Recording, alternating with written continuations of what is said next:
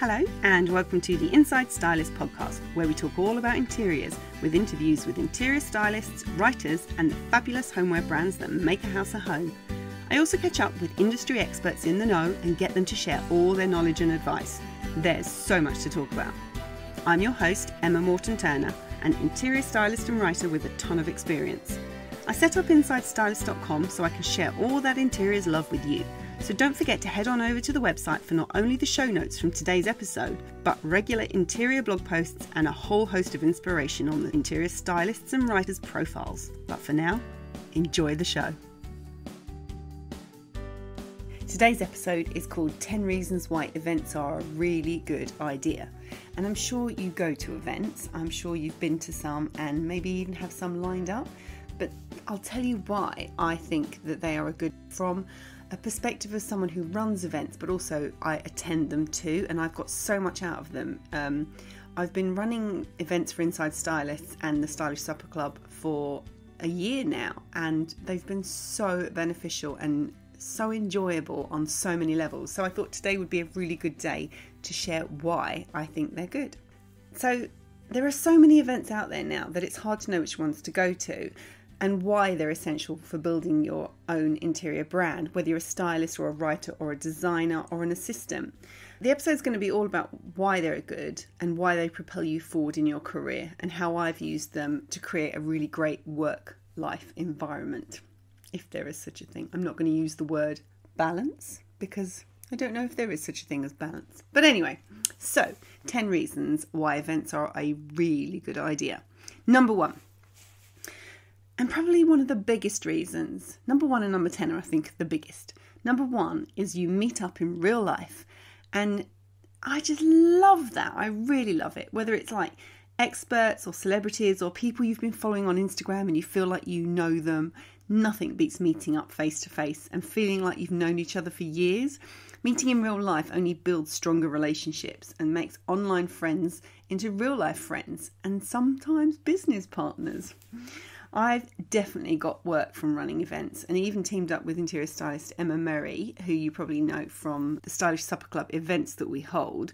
And it is so much more fun doing events with someone else who's on your wavelength. I've been racking my brains when Emma and I met, and I'm pretty sure it was at events. Number two, network and meet like-minded people. Working alone from home can feel very isolating at times, and as if you're the only one doing what you're doing. But you're not. It's good to know that you are not alone. And there are other people out there experiencing exactly the same challenges as you. And they may even have a clever solution. So when you go to events, you meet them, you chat about things, you probably share things you might not have anyone else in your little circle of family and friends that would really understand it. And the people you meet at these events might be able to help you with a work problem. A work problem shared is a challenge solved. Or is that just me that says that? On a side note, it's a really good idea if you're going to an event to check if they've got a hashtag, because it's really easy to find fellow people. It's really easy to find people who are going to be there. And if you're planning on going to an event alone, because there's all sorts of conferences, and we've had people come to the Stylish Supper Club brunch that we ran in June that hadn't met anybody. So it's good if you can find that hashtag, see who's going, and then chat online. And then when you go to the event, you've got someone to meet up with and aim for. And not feel alone. It's all about not feeling alone. Number three, learn. You always get to learn something new, whether that's tricks of the trade or tips or processes that benefit your career, and you meet new contacts and simply a better way to work. I've learned so much stuff from panel discussions, from workshops. They're really useful when you have experts to ask.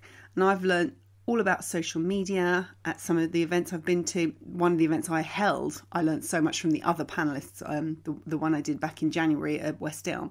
There was so much to talk about and so much to learn. And I'm not saying that I've perfected what I learn or that I'm taking action on it, but I know what I need to do, and that's because of what people were saying at those events. Number four, you get inspired. You get so inspired. It could be other people in your industry sharing great ways that they work, or a Pinterest expert sharing an app or a way to use a certain website, or a system, but it's all inspiring stuff. You hear how other people do something well and you think, I can do that now because they've shared their tricks and tips. Sometimes you just need to step away from work to be inspired to do the actual work. Number 5, location. We're an interested lot when it comes to interiors, so we're always on the lookout for the next big thing in locations. Whether that's Hello Darling, where we held our last event and it had just the most incredible setting, or it might be a really cool restaurant that does amazing food and has the most fabulous decor, or the reputation of its menu. We all want to check it out and see what it's like. So it's really good to be able to do that in a work environment where you just win from all angles. Number 6, you get to invest in yourself. This is something I think people don't do enough of. As a freelancer, you kind of are just churning the work out, looking for more work, doing the work. And sometimes it's easy to get wrapped up in that and not stop and think, I need to invest in myself. Now, there's a rule of thumb that you should spend 10% of your salary per month on improving yourself. So that could be buying books, or a reward day at the spa after focused planning, or it could be a networking event or a conference where you meet people who propel you up. It's all worth it, but that 10% is the basic guideline. So are you doing that? Are you putting 10% into yourself? It could be an online course. It could be anything. But events are a really good way of investing in yourself and in your career. Number 7, contact swapping. This is where events really come into their own. You could be looking for a new photographer or a seamstress to make curtains, or a set builder, a decorator or a PR contact, and a stylist or designer can put you in touch.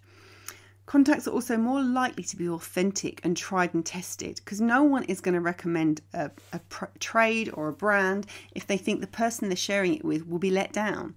You would feel let down by that person, not by the tradesman. So the contacts you make are trusted. Number 8, you get to experiment with new ideas. There are so many times I've heard something along the lines of, I have this idea to do this thing, what do you think? And you can run your idea by people who really, really get what you're talking about. Because we're often at these events with people who will, 1, understand what we're talking about in detail, and 2, give us a clear idea whether our plan is worth pursuing or not. And I mean, I've run ideas past my husband, but he really isn't in the industry and he doesn't understand it. And I mean, living with me and listening to me, he's still never going to get it like someone else who has worked it. And you get a really good idea of whether it's a goer or not, whether you should put the time and effort in or not. Also, maybe you get inspired with an idea after a conversation you've had with someone. I literally turned around to Emma and Mary at the event in January and said, we need to do something together. And then Emma came up with a brilliant idea. It was just that sparking we can bring interior designers and stylists together. And then it just went from there.